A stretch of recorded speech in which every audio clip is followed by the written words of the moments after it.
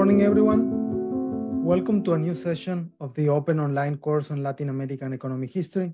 Today's lecturer is Dr. Jesús Fernández-Villaverde, Professor of Economics at the University of Pennsylvania and Director of the Penn Initiative for the Study of Markets. He will talk to us about the economics and political economy of the post-World War era in Latin America. Professor Jesús, please. Thank you. So let me share my screen.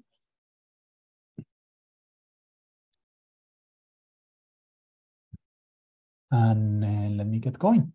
So today I basically wanted to talk a little bit about revolutions and the Cold War. So at the end of World War II, very quickly, a Cold War between the United States and the Soviet Union quickly follows.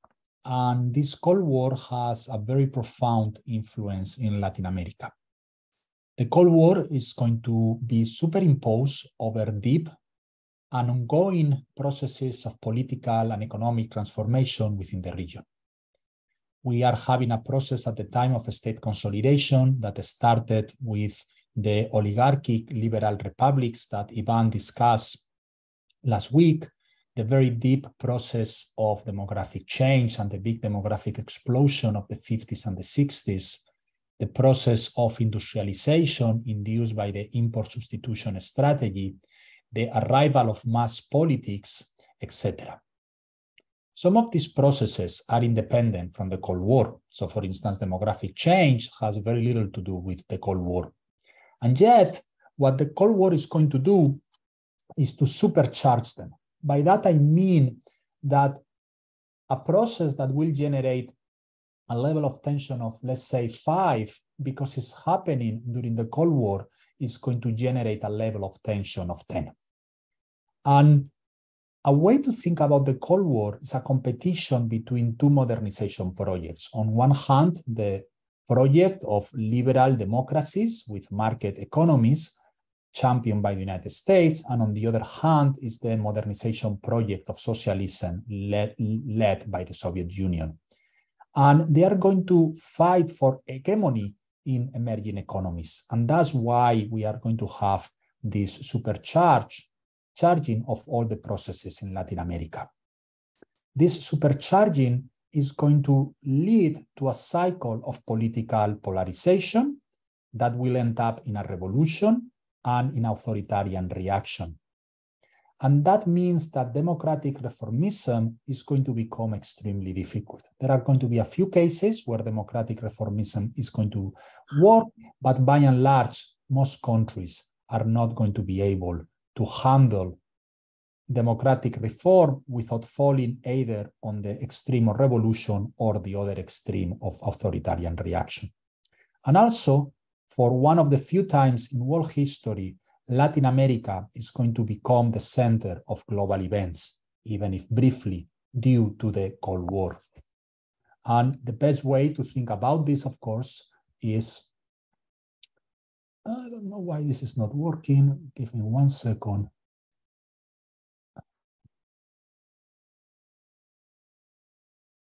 Now it should work. What we are going to have is, indeed, this is a photograph from the missile crisis in Cuba in 1962. And you can see here the Soviet ship Poltava en route to Cuba. And of course, it's the Cuban Missile Crisis that is going to be at the core of everything that is going to happen during this Cold War. Just as an aside, Poltava is a town in Ukraine where Peter the Great defeated the Swedish army and led to the creation of the modern Russian Empire. And that's why Poltava in the Russian imaginary is such an important place. And given that we are having a war in Ukraine right now, I thought it was paradoxical to have precisely this ship at this moment. So what is the traditional historiographical view about the Cold War? Well, this traditional historiographical view puts at the center as a big factor the United States.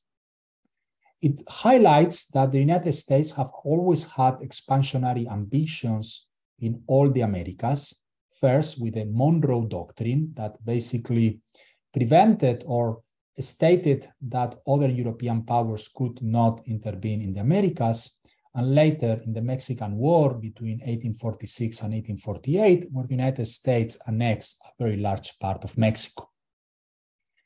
Later on, we are going to have events like the War of 1898 between Spain and the United States that is going to lead to the independence of Cuba and Puerto Rico becoming a commonwealth within the United States. The Platt Amendment, which was basically a condition on the Cuban Constitution that made Cuba a subordinate state of the United States until it was repealed, and the gunboat diplomacy, where the US will impose its will in a lot of Caribbean countries. Paradoxically enough, and despite this story of intervention, after 1945, the traditional historiographical view highlights that on the one hand, the US cares relatively little about the region. The US has a focus on Eurasia, both the Western Europe and East Asia, because the US considers that those are the main fronts in the Cold War. But on the other hand, even if the US is not very concerned about Latin America or cares relatively little about it, the US is worried about Soviet influence and is going to support authoritarian regimes like the one by Pérez Jiménez in Venezuela over reformist democratic governments. And this tension between the US caring about preventing Soviet influence on one hand, but on the other, not paying a lot of attention to the region, is going to lead to multiple US interventions, like in Guatemala. In the extra lecture, in the video in the extra lecture, I'm going to talk quite a bit about Guatemala in 1954, the Dominican Republic, etc. Inconsistent changes in strategy. So the US is going to create the Alianza para el Progreso, and you can see here Kennedy with a lot of Latin American presidents when the Alianza para el Progreso is launched. On Thursday, in the guest lecture, the invited speaker will discuss more the Alianza para el Progreso, and generally bad outcomes, such as the Escuela de las Américas in Panama, that was at the core of the training of many of the military that later conducted the dirty wars during the 1970s, and coups. And one of the most famous examples of coups, since we are going to discuss other coups along the video and in the next video, was the one in Brazil in 1964. You can see over here the monuments in Brasilia. If you want to get a summary of this traditional view of the historiography, a book by Stephen Rapp, The Killing Zone, the United States Wages Cold War in Latin America, summarizes that investigation.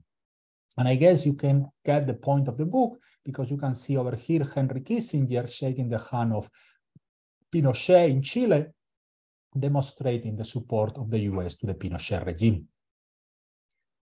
There is much of truth in that traditional historiographical view, and I know it's a historiographical view also that is very popular in Latin America. It's perhaps the way in which most well-educated Latin Americans think about the Cold War. But over the last decade and a half, there has been a big, deep change in how we think about the Cold War in Latin America. And I'm going to call this a new historiographical view. And if you want to learn more about it, I will strongly recommend two books, The Global Cold War by Odd Arne Westad, a fantastic book, and Latin America's Cold War by Hal Brands. This new historiographical view builds on two facts. First, that now we have access to many more documents than in previous decades, so we actually understand how things happen behind closed doors better than before, and also because from the distance of time, we can also understand the choices better. The first point that this new historiographical view highlights is that Latin American actors had agency. By agency, I mean that they had degrees of freedom. In particular, this historiography shows that local elites use the US as much as the US use the local elites. The local elites, imagine that you are a local elite in your average Latin American country and you are worried about some political developments, you are going to have an incentive to reach out to the US ambassador or to the US Department of State and misrepresent the situation in the country precisely to achieve your own particular goals. So yes, the US intervened in Latin America, but a lot of those interventions were the consequence of Latin American elites manipulating the US, not the other way around. The second point that this new historiography highlights is that most of the coups in Latin America will have probably happened anyway without US intervention. Why? Because local elites have agency and capability. Coming back to the point of Pinochet, in some sense, it's a little bit demeaning to Chileans to argue that their military was completely manipulated by the CIA and that they didn't have the agency and capability to organize a coup by themselves. The Chilean army was always a very capable army. They were perfectly capable to organize a coup on their own. Of course, the CIA supporting them, that makes things a little bit easier, but most likely, even without any intervention of the US, there would have been a coup in Chile in 1973. And the best example, of course, is in Brazil, where the 1964 coup had very little to do with the US intervention.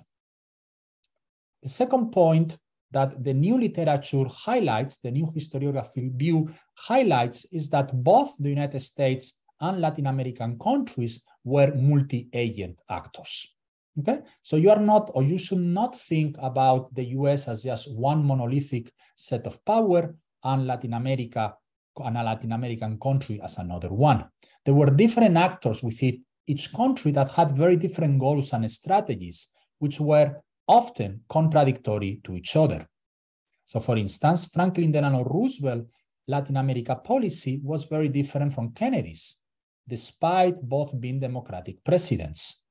And in fact, there was no US intervention in Latin America between 1933 and 1954, a period of 21 years that I don't think has happened ever again without this type of intervention.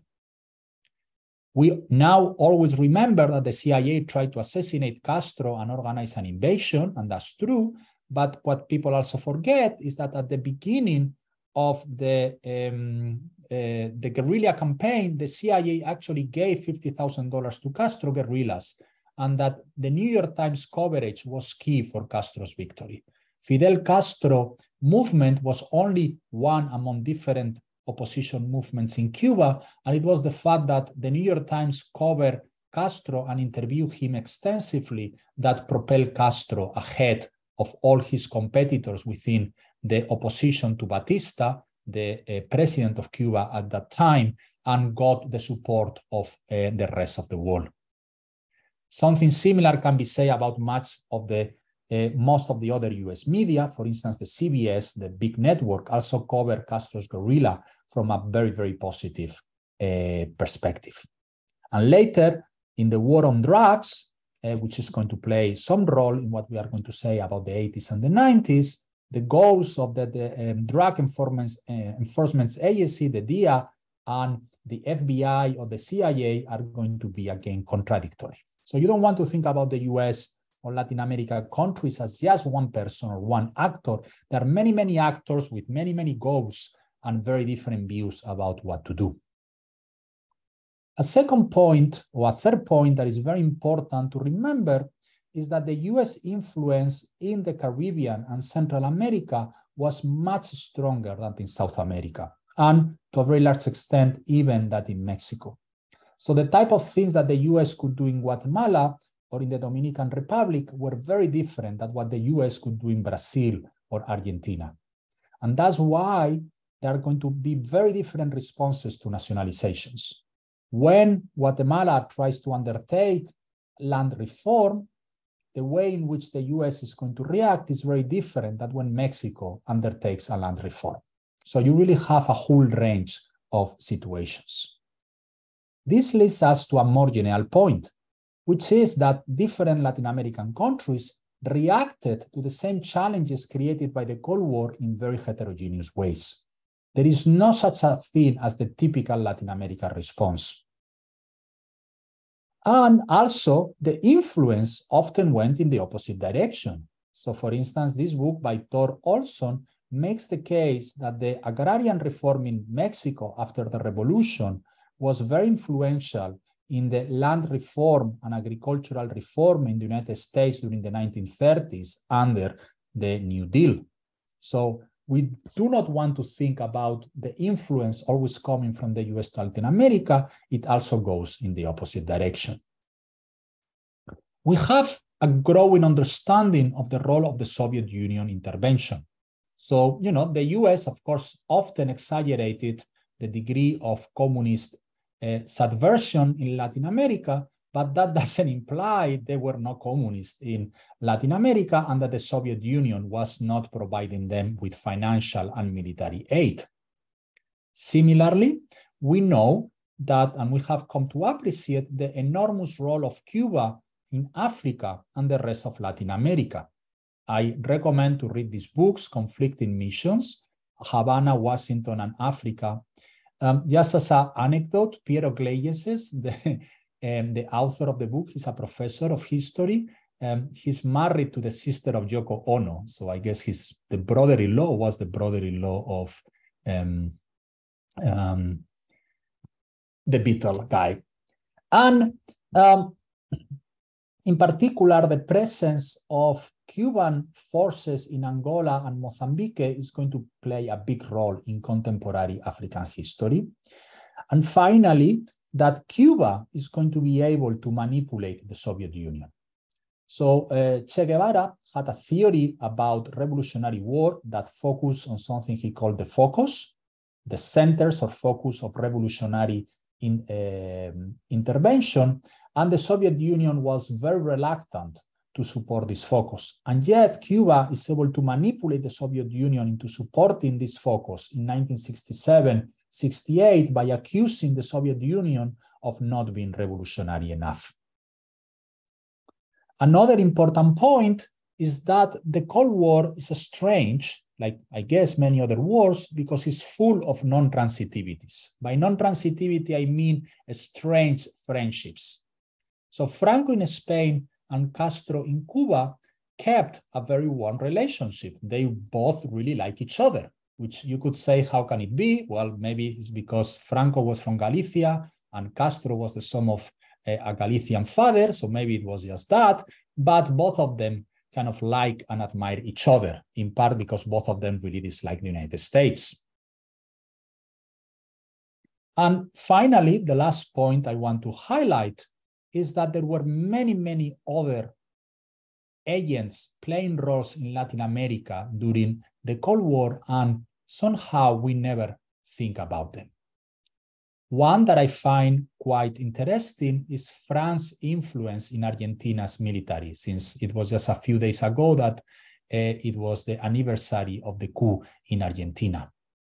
Well, when you actually interview the Argentinian officers that participated in the Dirty War, what they will tell you is that what really influenced them in their behavior and in their campaign against the guerrillas was what French officers did in the war in Algeria between 1954 and 1962.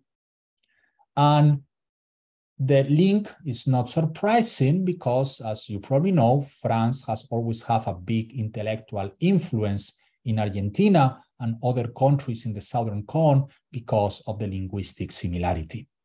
So now, the main intellectual fathers of the repression in Argentina were not the American military, it was actually the French military. We also know, for instance, how Trujillo organized terrorism across all the Americas. Trujillo was the dictator in the Dominican Republic for 3 decades, El Jefe was called, and how he actually had a very active role in organizing terrorism, killing opponents all across Latin America. I mentioned before the case of Chile, and again, coming back to this point, this highlights Kissinger with Pinochet, but there were many more people playing roles in Chile. For instance, the Chilean military was helped and advised on how to conduct the coup and the repression afterward by Brazil. Brazil also had a military government at the time, and Brazil is also a very high capability army within the Latin American context. But we also know, on the other hand, that a lot of the advisors in the Salvador Allende Unidad Popular government came from Cuba or had been trained in Cuba. And then we have Paraguay, that for much of this time was really a subordinate state to Brazil, and that it was really Brazil that decided to keep Stroessner in power and or eliminate him later on. We also have the German multinationals that play a big role in Argentina and Brazil. So over here is a photograph of Volkswagen do Brasil. Why do I mention that? Because, you know, when we think about multinationals in Latin America and their effect, we always think about things like the United Fruit Company, but we forget the role of Volkswagen. And in fact, the guerrillas at the time understood this very well, because Volkswagen in Brazil was often one of the targets of terrorist attacks. And the last actor that played a role was China, indirectly by creating a template of revolutionary war based on the countryside through imitation of what Mao did in his own conquest of power in China, but also directly through the influence of Maoist movements, perhaps the most famous of which is Sendero Luminoso in Peru. And you see here one of the posters that Sendero printed and distributed across Peru. And you can see over here, El poder nace del fusil, power comes from the barrel of a gun, which is a famous saying by Mao Zedong. Okay, so you can very, very clearly see how China also played a role in Cold War in the Americas. So what I have tried to do now so far is try to tell you, look, the Cold War was really very important. Why the Cold War was so important? Try to tell you a little bit about the traditional view, which, as again, and I emphasize, has a lot of very good things and kernels of truth on it, but also to tell you to be much more nuanced. And, you know, it's still the case that when I read popular descriptions of what happened in Latin America during the Cold War, most of these popular descriptions are, I will say, extremely simplistic and miss the enormous complexity of what was happening at the time. I mentioned, to motivate this class, this lecture, that Latin America was undergoing huge structural changes. So since this is a class on economic history, let me focus on the most relevant of these structural changes from an economic perspective.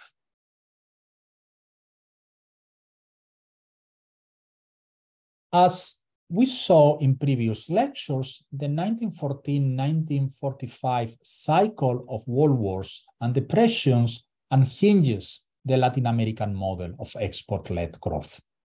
And really, it leaves a situation where what is going to happen in the future? Can we come back? You know, imagine that you are Latin American president in 1945. Is export-led growth going to be a feasible way to operate, or we are going to have just a World War III that will make export-led growth again impossible? While Latin American economies or Latin American countries did not see any direct combat operation during World War II, beyond a few naval engagements close to the coast, but you know, no America city gets bombed, there's no battles in the Americas. The war economy disrupted traditional economic and social structures. If you want to learn more about it, there is a bunch of very nice books. Humphreys has 2 volumes, Latin America and the Second World War, Volume 1 and Volume 2, focusing a little bit more on the military and social aspects, Latin America during World War II, edited by Leonard and Bratzel. That's a very nice job. And if you just want to, you know, something a little bit more of a light read, but about how the US and Britain participated in the political developments in Latin America during World War II, The Tango War by Mary Jo McConaughey is actually a very nice read. And if you are in the United States, last time I checked, it was only 99 cents on Kindle. So it's really a very good bargain. So what is going to happen? Well, first of all, the war is going to create an incredible demand for commodities. The US, and to a smaller degree, the United Kingdom, war effort requires tons of commodities, and this is a great time to be a commodity exporter. Also, there is going to be the need to introduce planning, so some type of central planning to allow the economy to adapt to the requirements of the war. And there is going to be a substitution of imports, not because there is any type of plan policy, but just because it's impossible to import. Let me give you a very simple example. Latin America, one of the big imports of Latin America right before World War II are cars, automobiles made in the United States. But the United States automobile industry fully moves into war production, producing tanks and airplanes during World War II, so it cannot produce any car to export to Latin America. That means that for the first and probably only time, we are going to have a short-run absence of conflict between exports and import substitution industrialization interest. Okay? We will see, and I think Ivan already discussed that, but we will come back to that later on, that the 1950s and 1960s are going to be in part a conflict between should we export more or should we have more of an import substitution strategy. Well, during World War II, that's not really a constraint. Both things can be accomplished at the same time. And also, the end of World War leaves many open questions regarding the future of the International Economic Organization. Is the IMF and the World Bank really work as they were supposed to work, or are going to be different? And this is really interesting because this is going to be despite Latin America's role in Bretton Woods. And this is a nice book by Eric Helleiner, Forgotten Foundations of Bretton Woods, where the author highlights that in Bretton Woods, around half of the delegations were Latin America delegations. You know, remember, much of the world at the time was either conquered by Germany or Japan, or it was still a colony of the United Kingdom or France, so they didn't have their own independent delegations. So a lot of the people that participate in Bretton Woods are actually Latin American civil servants and economists, and that they are going to have a lot of input and positive feedback into the design of the IMF. And I find this is funny because, you know, in Latin America, often people think about the IMF as this thing created by the United States and imposed on them, when in fact, Latin Americans play quite a bit of a role on the creation of the IMF. Also, the US, at the end of the war, is going to focus its development on rebuilding Western Europe and East Asia. And William Clayton, that was the Undersecretary of the Commerce at the time, makes it very clear in a conference with Latin American countries in Chapultepec in 1945, where it pretty much tells Latin Americans, look, don't expect any economic aid from the US. You need to figure it out on your own. So let's look at some of these figures and how we have this process of transformation. Over here, what I'm going to show you is some of the growth rates of GDP, GDP per capita, exports, etc., of Latin American countries, unweighted by population and weighted by population, and I'm going to compare it with other countries. The first thing I want to highlight, let's focus, for instance, over here on GDP per capita, is that these are going to be the years of the highest growth in per capita income ever in Latin America. Between 1950 to 1973, per capita income is going to grow at 2.6%, much higher than afterwards and much higher than before. Okay? If you account total growth, because population was growing very fast, the performance is even more impressive, is around 5.2 or 5.3 if you weight or don't weight. How this compares with other areas? Well, it actually does better than Africa. It does better than the rest of Asia. It only falls behind China and East Asia. So basically over here, think about South Korea and Taiwan, but if you also had Japan, it will be around there. So what you are having over here is that Latin America is actually going to do surprisingly well in terms of income per capita growth, but is not going to do very well in comparison with East Asia.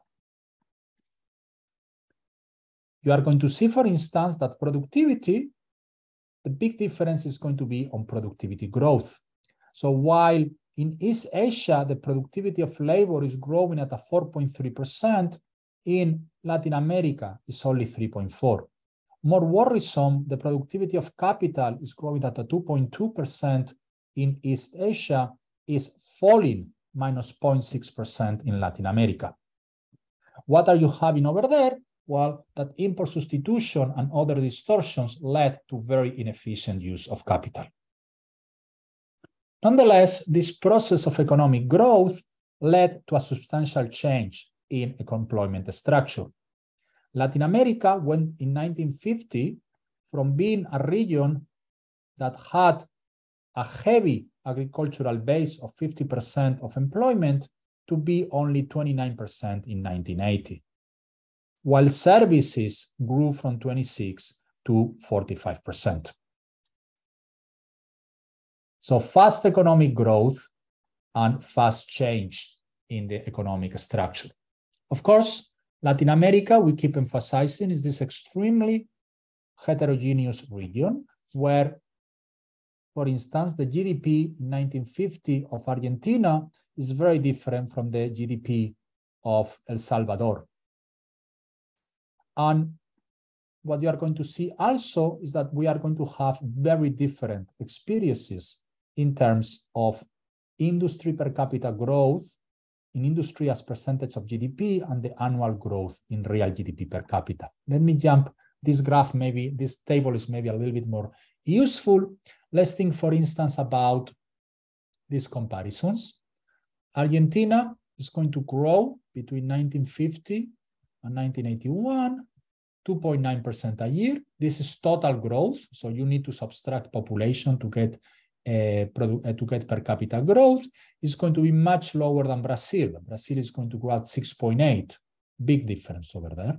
You are going to have Chile, you are going to have Colombia, Mexico, and then you are going to have other countries doing a little bit worse, like Venezuela. So Argentina is already over here, a country that is clearly not doing very well. And if you move to the 81-90, it's even clearer why Brazil is still able to get 2.3. Argentina is getting only minus 0.6%. Now, something I find quite fascinating is that there is not that much difference in growth between countries that are oil exporters and countries that are oil importers. Yes, oil exporters between 1950 to 1981 grow at a 5.8%, while oil importers only grow at a 5%, but later on things are reversed between 1981 and 1990, when the price of oil goes down. Oil exporters only grow at a 0.4%, while oil importers grow at a 2.1%. And that's why in the wider time between 1950 to 1990, what you get is that the difference between oil exporters and oil importers is only 0.3%. So having oil is good, at least in the short and in the middle run, but it doesn't seem like having oil is really a game changer for a lot of Latin American economies in terms of allowing for much faster growth. What is really amazing, this is one of the most amazing graphs I have ever seen, is the big drop on exports as a percentage of GDP. You can see how exports as a percentage of GDP go down from around 19% to 9%. While the rest of the countries in East Asia are having this very export-oriented growth, Latin America is having an extremely inward-oriented growth. And you can see that this is happening even when manufactures as a percentage of GDP is growing. Now, another thing that is very interesting, in this graph, we also have the exports of primary commodities over GDP. So what you have in the middle between these two lines are the exports that are not primary commodities. And the really amazing thing is that there was always a little bit of non-primary commodities exports. And if you fast forward another 20 years, or in this case, 25 years, this and this are roughly the same. And that to me is one of the biggest, or I think most compelling arguments of how import substitution was a failure. You are able to increase manufactures as part of GDP, but you are never able to generate exports from your manufacturers. And since you are never going to be able to generate export to your for your manufacturers, you are not going to be able to have the sufficient scale and the sufficient efficiency that is going to allow you to have a clear and fast development. And if we go back a few slides back, this is exactly what I was telling you about productivity. So import substitution is a strategy that accomplishes some of its immediate goals. The Latin American economies become much more close to trade with the rest of the world. Remember that imports are roughly the same as exports.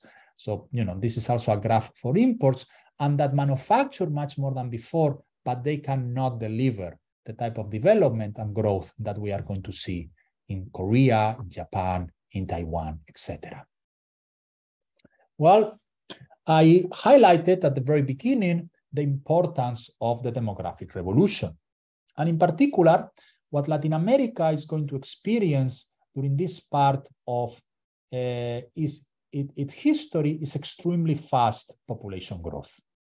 In particular, what we are going to have is that birth rates are going to fall later than death rates, and that's going to lead to a gigantic increase in population growth. There is not going to be a lot of immigration in Latin America after World War II. There is still a little bit. For instance, there was non-trivial amount of Spanish immigration into Venezuela until the 1970s, but the big immigration flows from the past are gone. So let me show you, for instance, what we are going to have. In 1930, the world was around 2 billion people. By 1990, it was 5.2. So population multiplied by 2.64. And what we see is that Latin America population multiplied by 4. So it went from 110 million to 448. Latin America was a little bit below North America. And then by the end, actually had nearly twice as much population as North America. The only other part of the world that grew so fast was Africa, where population grew by 4.14%. This is, of course, what is going to, as mentioned before, hide a lot of heterogeneity.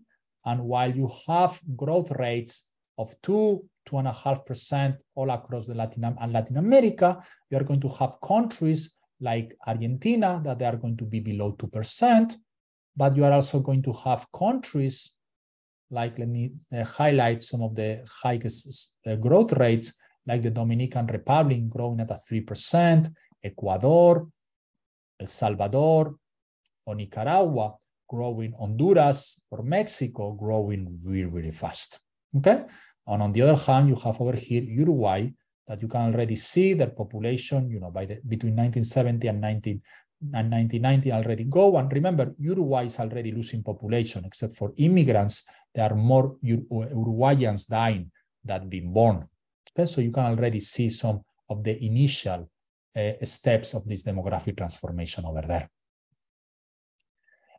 I mentioned before that the death rates are going to fall before the birth rates. This is what this table is trying to illustrate. Let me show you, for instance, Ecuador.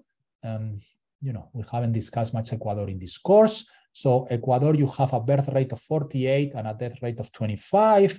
By the end of our sample, for instance, over here, the death rates are 45, birth rates are 45.6, so very, very small reduction. But at the same time, death rates have already gone down from 25 to 14.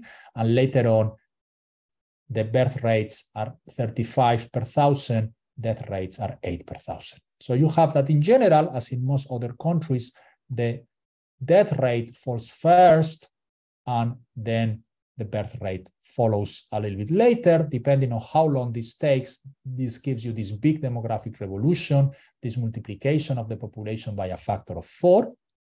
And you can see the same in terms of birth per woman, how it went from 5.86 actually as late as 1960-65 and only to 3.9 in 1980 to 1985. Right now, just to give you a feeling on how much these things have changed, the fertility rate in Latin America is around 1.8, which is well below 2.1, which is replacement. Okay, so that's what I was mentioning the first day. Look, we have gone from 6.0 to 1.8 really in 2 generations. So I imagine that 1960 to 1965 is when many of your grandmothers have kids. So your grandmother generation had 6 kids on average. Your mother's generation probably have around 3.5 kids on average. Your current generation is having 1.8 kids on average. So it's huge revolution. And I'm pretty sure, of course, many of you have different families, but I'm pretty sure that either in your family or some of your friends, you see this. You see that in the generation of your grandmothers, the number of kids was very, very different than in the current generation. And that gives a population that is very skewed towards younger people. For instance, the percentage of population under age 15 in countries like let me see some of the highest ones, like over here, El Salvador is 46%, Nicaragua is 46.8%. This is a gigantic number. That means that basically half of the population are children. And a way to think about it is that in countries like Spain right now, that percentage is around 10%, okay? That just gives you a feeling of how different these things are. And that gives you a dependence ratio that is actually also quite high because you have a lot of younger people and not that many adults to take care of them. Life expectancy also goes up. It goes from around 52 years to 66.7. Infant mortality goes down from very high numbers, 126 to 61. And again, we see heterogeneity. By 1980, 1985, Costa Rica or Cuba or even Chile, Uruguay over here, they look a lot like an advanced economy, okay? So at that time, the life expectancy in France or in Germany or in Spain was maybe around 77, 76. So if you are Costa Rica, you are only a couple of years behind. That's pretty good. But in 1950, you were actually quite behind. This is just another way to say that the death rates fell first in Latin America ahead of the fall of fertility. And again, infant mortality also goes to numbers that are quite comparable. In some cases like Costa Rica or Uruguay or Cuba, quite comparable to other advanced economies, while you still have things like Bolivia over here falling a little bit behind. What other transformations we have? We have also the fast urbanization. Not only we have this big boom in population, but there is also a lot of move from the countryside to the cities. And that's what we are going to have, the large metropolia that characterize modern Latin America, mainly Mexico City, Buenos Aires, Sao Paulo, etc. We are also going to have, you can see over here, the urban population, how it goes from being 17% to being 65%. Again, this is a huge change, okay, 17. So, in 1930, Latin America is a rural economy, it's a rural society. In 1980, it's a very urban society. And I don't know, let me think about some of the most amazing changes. Dominican Republic from 7 to 51%. Okay, so you really, really have, or Venezuela, went from 14% to 83%. Okay, this is a tremendous, think about it, it's just in 50 years, you have this tremendous change. So think about, again, your average Latin American in 1930 has 6 kids, lives in a rural area, works in agriculture. By 1980, it has 3 kids, lives in a city, and works in the service sector. So it's really an incredible transformation. And that's the transformation really behind a lot of the tensions associated with the Cold War. In the interest of time, let me skip some of the changes in agriculture and industry, but that summarizes some of the other numbers we already saw before. And also the fact that you start having a change in gender roles with many more women joining the labor force as before, but it's still the case that, in Latin America, as late as 1980, women have joined the labor force in the market, much less than in other countries. It's also a time of big changes in, sorry, there is someone, I can hear someone typing. There is also a big change in a number of years of study. And for instance, you have that in Brazil, in 1960, 41% of the population has no education whatsoever. 30% has 1 to 3 years. So basically, you have 70% of the population with next to no education whatsoever. By 1980, you have only 50% of the population, and 13 years of more, which is college, some college education. Let me pick, for instance, Mexico. Mexico went from 1.6, which means very few people went to university at all. This does not mean you actually graduated from university. It meant that you went at least 1 year to university. From 1.6% to 6.2%. It's still very low in comparison with other countries, but a very different ballgame. Okay. So what I have done so far is I have tried to tell you that you have this enormous process of demographic and social change and economic transformation. And that's going to have a direct impact on politics. Look, this is a class on economic history. This is not a class on political history. But unless we understand the political history of Latin America during these decades, we are not going to be able to understand a lot of what is going to happen in terms of the economic policy. And in particular, what we need to focus is that around 1944, close to the end of World War II, Latin America is going to experience a democratic spring with electoral victories of many different candidates from many different positions, most of which were committed to some degree or another with making the political process within their country more democratic. Okay, it's not that I'm claiming that all these were great presidents or that I support their policies. I'm just claiming that these were products of trying to change political systems. So perhaps the one that was more open about their democratic interest was Ramon Grau San Martin in Cuba, but you also have many others in many other countries. And also, you also have that democratic forces oust quasi-authoritarian or openly authoritarian regimes in Guatemala and in Ecuador in 1944, in Venezuela in 1945, in Bolivia in 1946, and you have the end of the Estado Novo in Brazil, which had been kind of a half corporatist, half fascist experiment in Brazil during the 1930s and early 1990s. Sadly enough, this process of democratization suffers from a fast reversion between 1948 and 1952 in Colombia, in Peru, in Guatemala, in Cuba, etc., that pushes us back to a situation of, again, many more authoritarian regimes. And this whole process of a democratic spring, a fast conversion, and an evolution is the consequence of the confluence of many different political movements.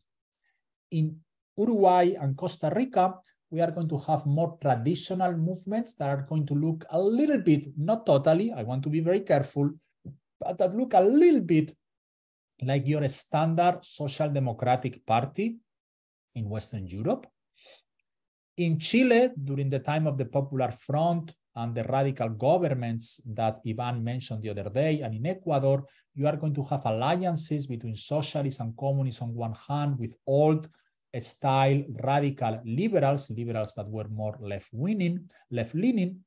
But what is going to really become the main contribution, I don't know if I want to call this contribution, but certainly the main innovation that Latin America is going to give to the world is the modern populist movement.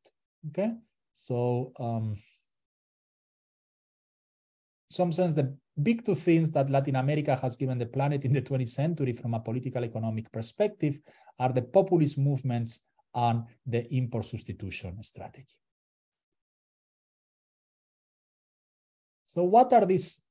Okay, if you want to read, by the way, I forgot about this demographic spring, this book by Leslie Bethel and Ian Roxborough is very nice. Latin America between the Second World War and the Cold War.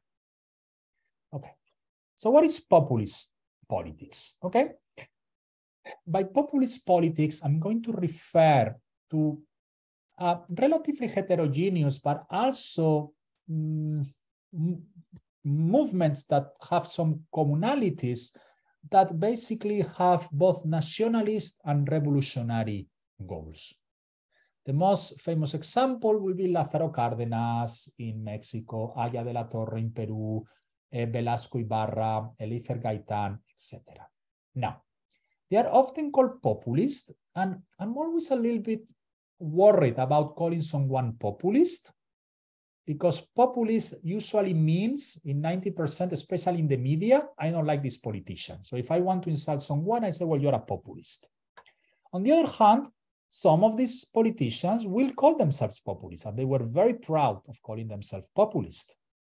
I think populism is a useful term if used carefully, but not as a term of abuse. So I don't want you to go home saying, oh, Jesus says this a politician is populist, it means he's a bad politician. No, I just want to use populism as a descriptive term of a bunch of movements that flourished in Latin America during those years. Populist politics is going to be the mechanism through which political modernization happens in Latin America, and the way in which oligarchic liberal regimes are going to evolve into modern mass democracies. In that sense, populist movements have many similarities with European social democratic parties. European social democratic parties, think about the SPD in Germany, Labour in the United Kingdom, are going to be the vehicle that is going to incorporate the working classes and to some degree also a lot of farmers into the modern political system, starting in the late 19th century, early 20th century. And the same role is going to be played by populist movements and politicians in Latin America.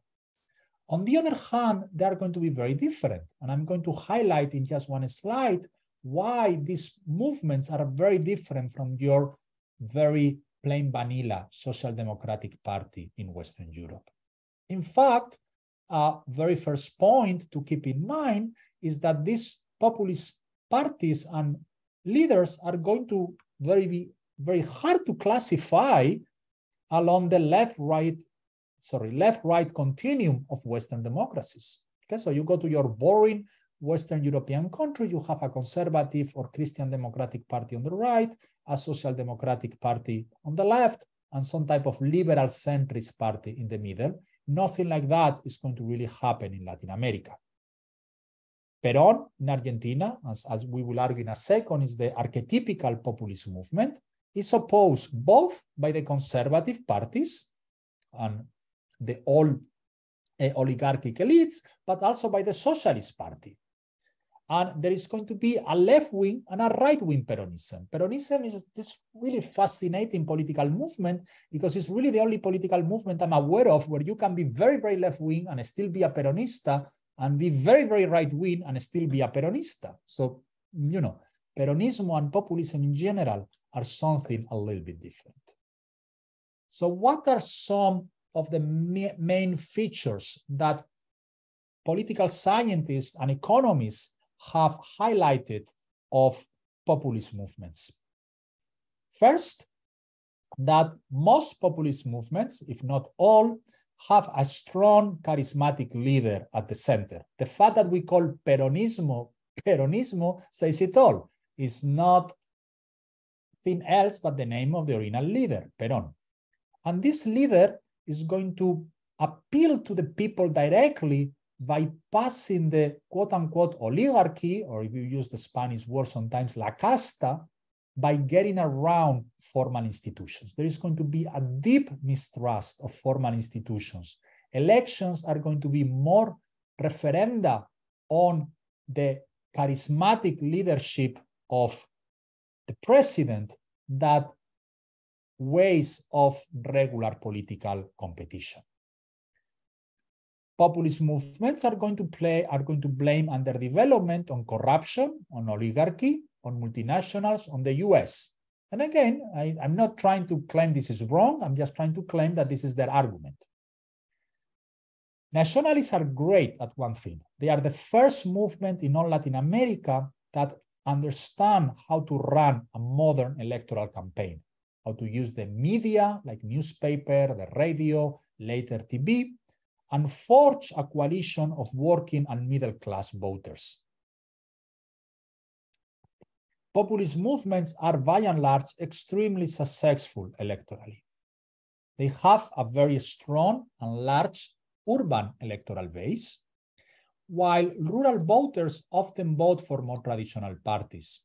Part of the reason is because the old oligarchies still keep part of their power within the rural areas, but it's also the case that all across the world, not only in Latin America, rural voters tend to be suspicious of parties that try to make big innovations, and also parties that, as we will see in a second, are going to defend the interests of urban population and not of the export-oriented rural population. Populist movements are going to be very different from social democratic movements, as I was mentioning here before, because they are going to be very explicit a multi-class alliance, or at least the pretense. So if you look at the manifestos, the electoral manifestos of Labour in the United Kingdom, is about the working class. You know, the same name Labour says it all. And that's why they are going to be focusing their interest on this working class. Populist movements will rarely say the working class. They will say el pueblo, the people, not the clase obrera. They may say something like trabajadores. That sounds a little bit more neutral, but in that way they separate themselves from traditional Marxist parties like socialist and communist parties on their emphasis on the people and not on the working class. These movements are going to be very, very focused on the creation of clientele networks. They are going to use, whenever they get to power, the power of a state to have voters that owe to the party some of their income, and that they are going to be important part of their base based on their loyalty to the movement. And again, the best example is in Argentina, where every October they still celebrate the day of the Peronist loyalty, el Día de la Lealtad Peronista. And economic policy is going to be based on aggressive short-run redistribution, not on long-run reform, which again is going to be very different from social democratic parties in Western Europe that were much more concerned about long-run growth than on short-term redistribution. Surprisingly enough, when you see what happens in Germany when the Social Democrats come to power, or in Scandinavia, or in the United Kingdom, there is very little short-term redistribution. What you have is a lot of long-run reforms. That's not what is going to happen in Latin America. These movements, these populist movements, are much more focused on short-run redistribution. So after this kind of generic and wide introduction to the populist movements, let me explore some of them in a little bit more detail.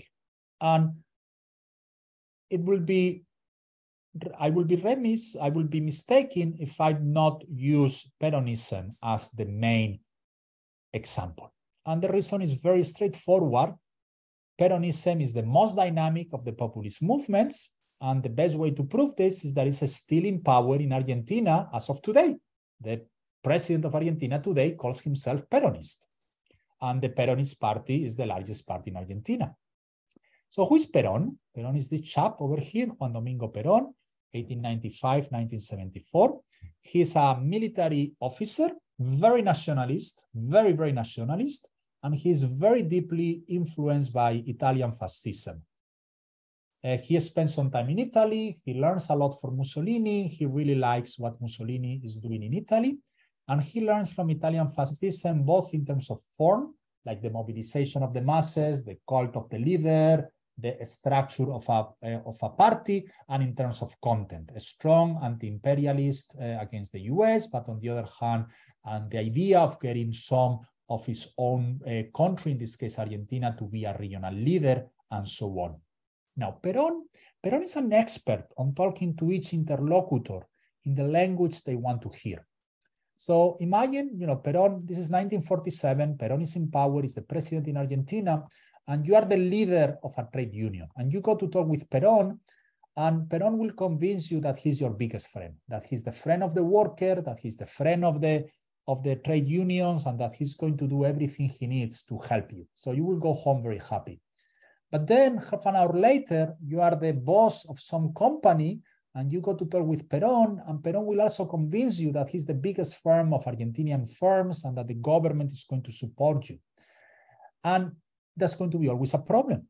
And later on, we are not going to have time to discuss it today. We'll only come on the extra lecture on the video I recorded, how Perón is going to tell both the left-wing Peronistas that he supports the left-wing revolutionary goals and the conservative Peronistas that he also supports their goal of authority and not change. So he literally tells both the left-wing and the right-wing Peronistas, I support you, despite the fact that the support is incompatible. So how does Perón comes to power?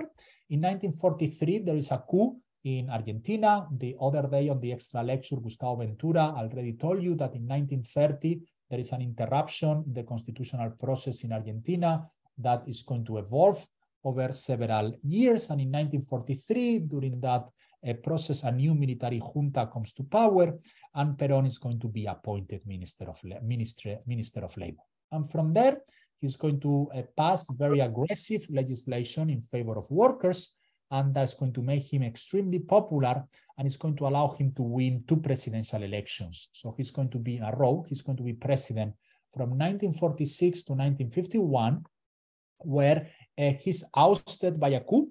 And to a very large extent, I will argue that Argentinian politics to today is just about handling the consequences of the 1955 coup. I never understood why the military went for that coup. Perón regime was at the very end of the second mandate. There was going to be a new election. Why you want to organize a coup close to the end of an election, of a presidential cycle, seems to me a little bit crazy, but that's a different story. Perón moves to Spain, again, another big friend of Franco. So again, I was talking about non-transitivities. Franco, big buddies, both with Perón and with Castro. And he will return briefly to Argentina in 1973 to die just next year at the beginning of his 3rd presidential mandate of bad health. I was mentioning before that Perón is extremely nationalist. If you want to read more about that, unfortunately, I couldn't find any book in English, but at least this one in Spanish should be interesting. Loris Tanata, La Internacional Justicialista, Auge y Ocaso de los Sueños Imperiales de Perón, and how Perón really wanted to not only fight against the United States, but also impose the supremacy of Argentina in the region.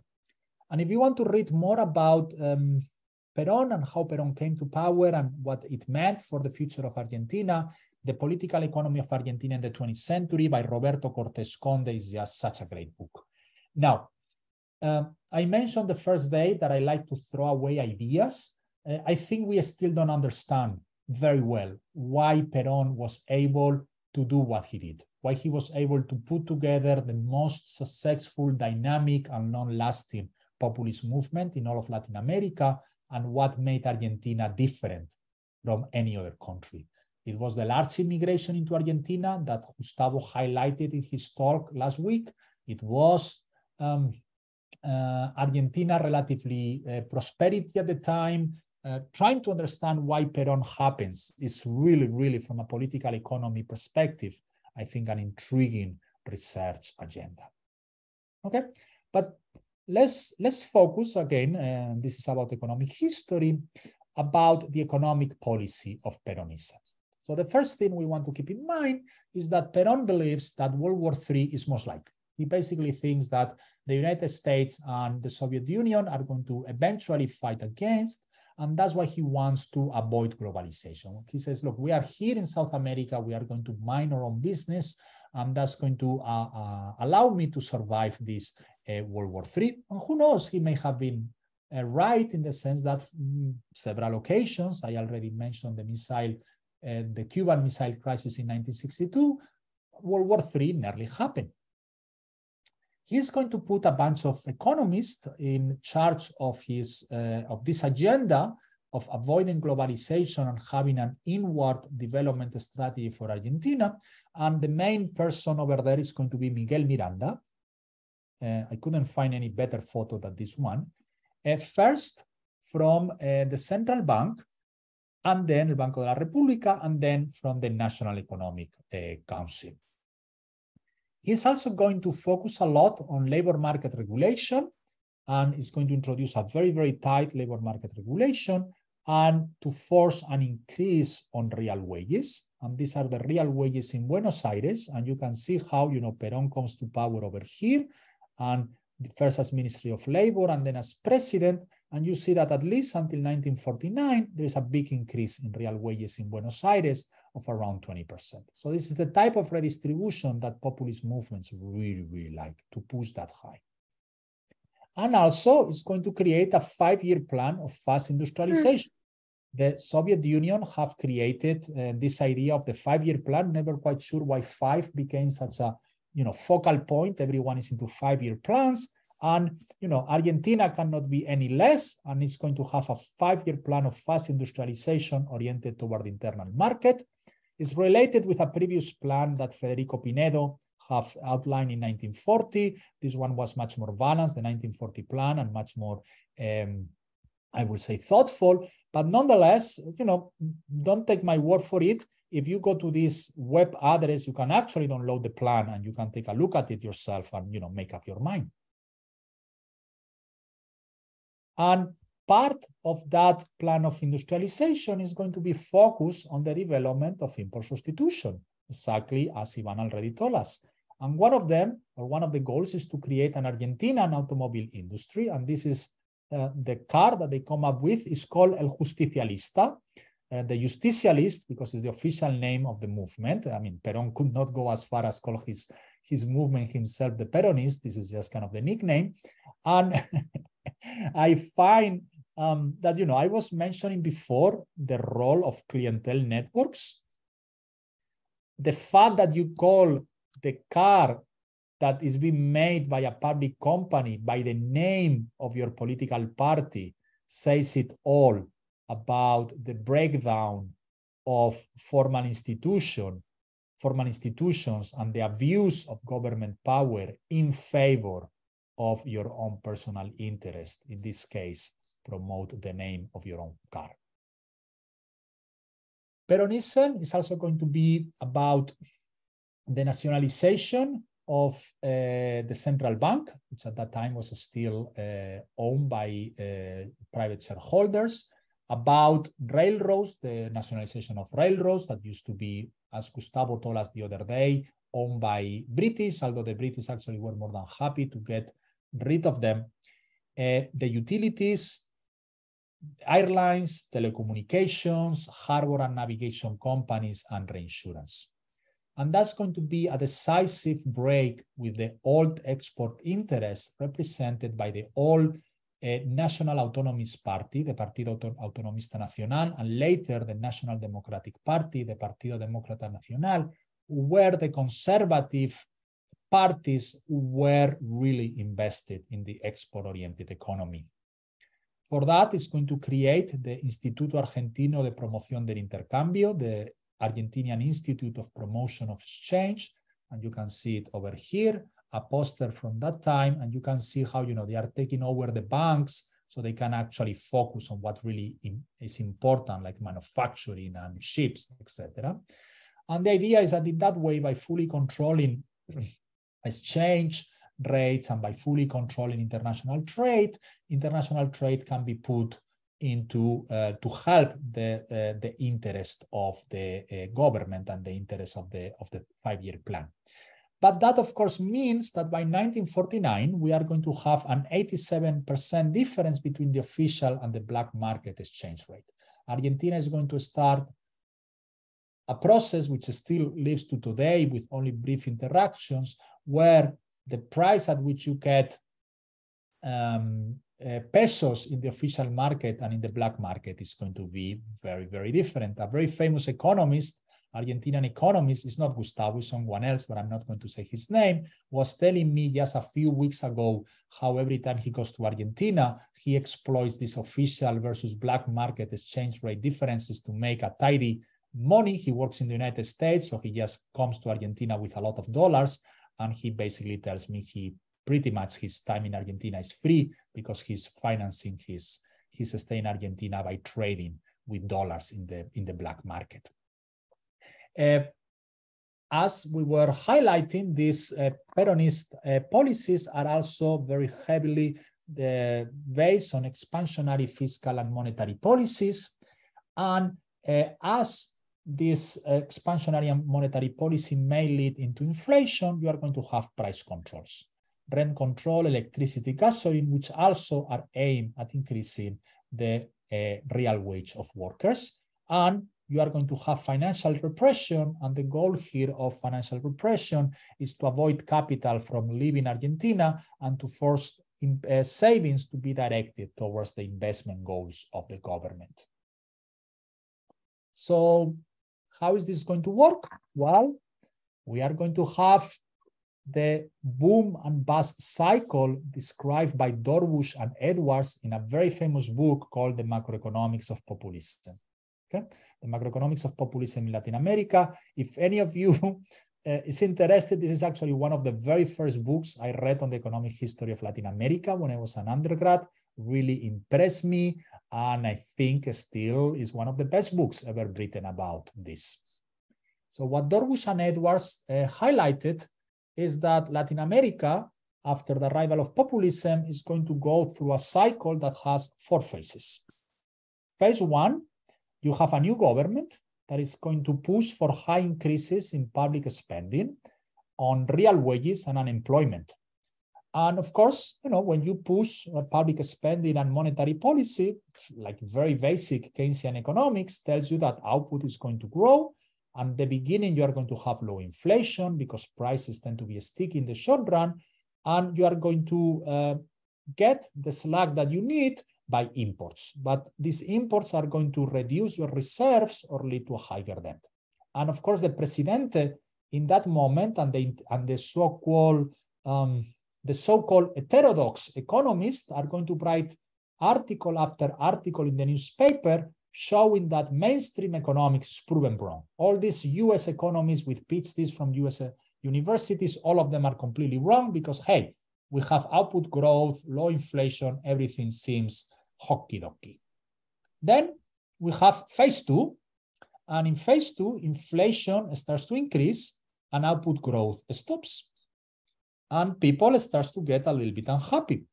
In particular, as the consequences of the increases in public spending start to work through the economy, you have bottlenecks that lead to price bottlenecks in the economy, and usually governments respond to those by price and exchange controls. But that means also that the government deficit is going to skyrocket. In phase 3, as a consequence of the skyrocketing government deficit, inflation gets out of control, sometimes as much as a hyperinflation.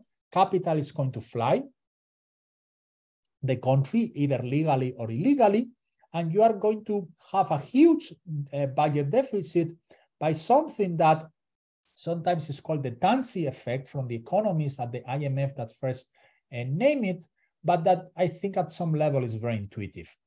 So imagine that you have a lot of inflation and you are paying taxes on your income, on your wages. Well, usually what happens is that you pay taxes a few months after earning that income. In a country like the US or in Europe, that doesn't make a big difference. In a few months, inflation is like what, 1%, 2%, 3%? Even now with high inflation, we are talking about a 3% inflation in a few months. But if you're in a country with a 200% inflation, it means that the taxes that you pay now for your income 3 months ago is actually half of the real value. In real value, they are half of it. And that's why you have these very, very large budget deficits. And you are going to try to stabilize the economy, maybe by reducing some subsidies, maybe by some devaluation, and all that is lead to a drop in real wages, and people is going to be very unhappy. Then, and in phase 4, you have a new government that comes and implements orthodox policies to stabilize the economy. Yes, the economy is stabilized, but it means that the new government is going to be very, very highly unpopular, as wages has fallen lower than phase 1. And then again, the same stupid economists who brought in phase 1 that mainstream economics is proven wrong, now they are going to write that austerity is bad and that you should not stabilize. And the government is kicked out, usually through elections, because everyone is very unhappy about this stabilization, and we return to phase 1.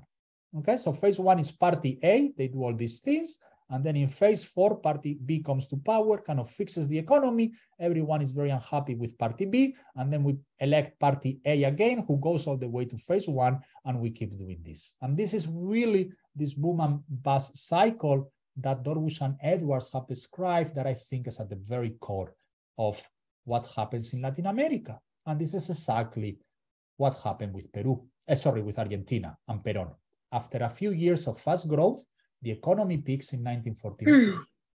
We have a balance of payment crisis, inflation jumps, they kick out Miguel Miranda, they bring Alfredo Gomez Morales, who's a little bit more reasonable, to try to stabilize things. But then, we have a coup, we have an stabilization. Interestingly enough, at least in the case of Argentina, they keep many of the Peronist ideas. And the best proof is that the new military government actually asked Raúl Prebisch to prepare a study about the situation of the Argentinian economy. So, you don't really have much of a change. Let me stop here. There is a couple of brief slides about Brazil with Getúlio Vargas. It's a little bit of a weaker movement.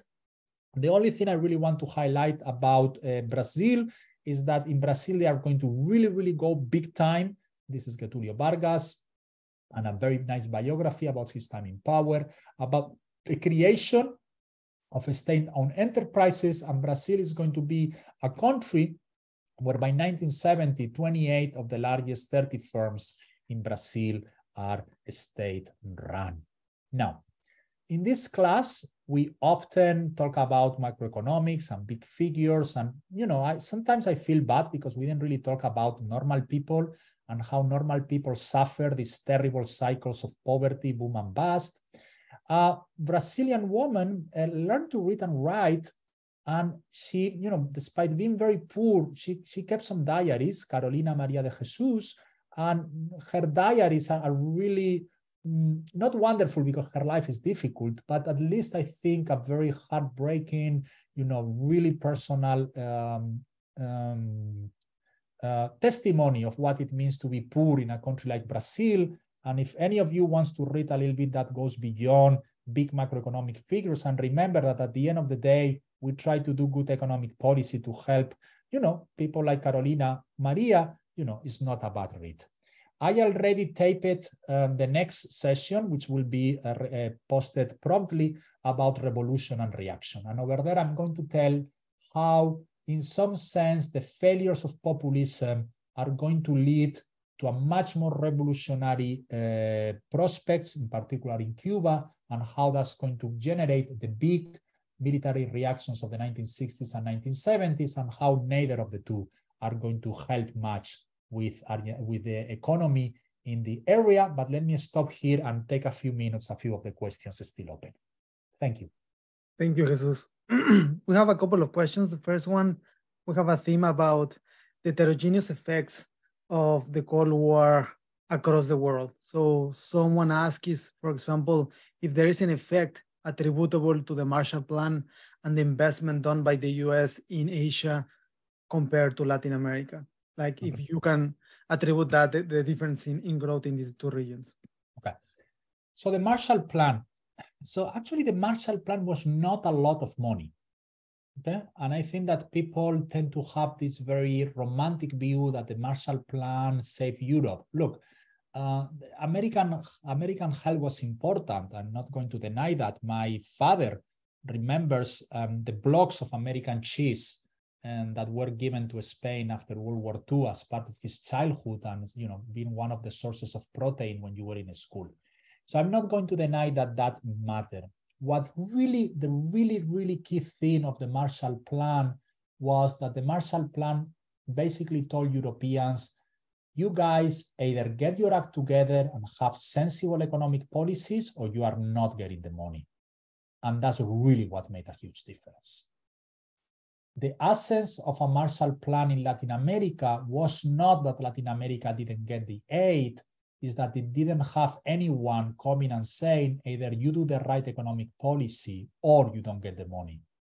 But of course, the counterfactual is Latin Americans were already very suspicious of the US and of the intentions of the US. Imagine that I'm the Secretary of State and I go to, let's say, Peru in 1948, and I say, look, I'm going to give you all this aid, but you need to stabilize inflation. Am I going to be very popular? Is this something that Latin Americans are willing to accept? While for a number of reasons, when the US is telling the French the same in 1950, the French go and say, yeah, that probably kind of makes sense. And I think that that comes from this very poison relation between Latin America and the US, that Latin Americans by default will be suspicious of the US, while a lot of Western Europeans will not be suspicious of the US. Other question more about the politics of the time is, you gave a lot of examples about socialist or left-leaning countries in Latin America aligning itself with right-wing. So do you have any example of right-wing economies aligning it, let's say, with the Soviet Union? You mean right-wing economies aligning with the Soviet Union? No, I don't think so. In the video that I recorded, I will explain how, for instance, Peru is a very funny case. They are going to have a military dictatorship in the 1970s. They are going to be very friendly with the Soviet Union. But these were nationalist officers that were left-leaning. They were not really right-leaning. And I think that the point over there at the end of the day is if you are on the right wing, it's kind of hard to get much of an agreement with the Soviet Union on anything. The really funny thing was kind of Franco, because Franco is kind of this very odd kind of half authoritarian, semi-fascist regime that has all this type of very funny relations with Castro and with Perón. Other questions about migration in this era. So we have covered a lot of this in previous slides, but what was the effect of migration from Europe at this time? So for example, the Spanish Civil War created an exodus to Mexico. Do you see the same to other countries and so on? Well, yeah, so some Spaniards moved to Mexico, some Spaniards, a little bit fewer, moved to Argentina and to Chile, but in quantitative terms, they were not a lot. Okay, so it's around, from the top of my head, I think around 500,000 Spaniards left Spain because of the Civil War. Most of them went to Mexico. I know that in Mexico, they were quite important in the creation of some university and cultural institutions. I think the Fondo de Cultura Económica was very linked with some of the Spanish Republican exiles. But I don't think that beyond Mexico, they really had much of, and a little bit in Argentina, they had much of an impact. And what is going to happen is that the migration from Spain or Italy to the rest of Latin America is going to basically end by the mid-50s when Spain and Italy start being rich countries, or richer countries, let me be careful, and then it doesn't really make any sense to migrate over there. So in my family, just to put these things in perspective, there were like 2 waves of migration. On my paternal side, they migrated to Argentina in the 1920s. That's why I have a lot of Argentinian relatives. And from my maternal side, they migrated to Cuba a little bit later, around the 1930s. And that's why now I have a lot of relatives in Miami. That's also part of what I'm going to talk about in the video. But by the early 1960s, except a few people migrating to Venezuela, migration from Europe had pretty much stopped. So in terms of the economic system, at the end of these decades, basically Latin America remained poor, of course, but it also remained kind of commodity-based and relying on the exportation of commodities, or what happened after the end of? No. What I will argue is not really. What I can see over here is that by let me see if I find over here, by 1975, what I see over here is that Latin America, first and foremost, is a closed economy. Look, Latin America is exporting 8% of GDP. These are extremely close economies by any definition of the word. Spain today exports 55% of GDP. And remember, a lot of these exports are actually within Latin America. So this 8% is not from Latin America to the rest of the world. A lot of this may be exports from Argentina to Uruguay and Uruguay to Argentina. And yes, a lot of these exports are commodities, but the reason is, but look, as GDP, manufacturers are roughly the same level. So if you go to your average European country, manufacturers over here are 26. So if you look at your average European country, manufacturers may be 30%. But it's not, yes, a little bit lower. But, take out Central America where these things were lower.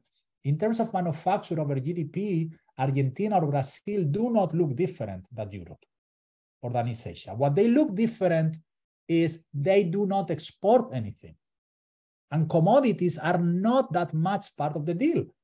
It's only around 7% of GDP. The big deal is that these are closed economies. They have decided to follow the import substitution strategy, and that import substitution strategy gives you 2 decades of relatively good growth, but by 1975, it's a strategy that's just not sustainable in the long run. It just cannot provide productivity growth. So no, I don't think that the story of Latin America in the 1960s and 1970s is the trap of being a commodity export. Now, of course, there are exceptions. You have Venezuela, which is only about oil, okay? But Brazil or Argentina or Chile or Peru or Colombia, these are not the stories of being commodity exporters. These are economies that have a large manufacture over GDP sector, but that manufacturing sector is extremely inefficient, cannot compete in the external world, and cannot provide enough productivity growth. Okay, thank you very much, Professor Jesus. So we remind everyone that we will continue next Thursday with Professor Felipe González, and he will be talking about Salvador Allende and the case of Chile. Thank you, everyone.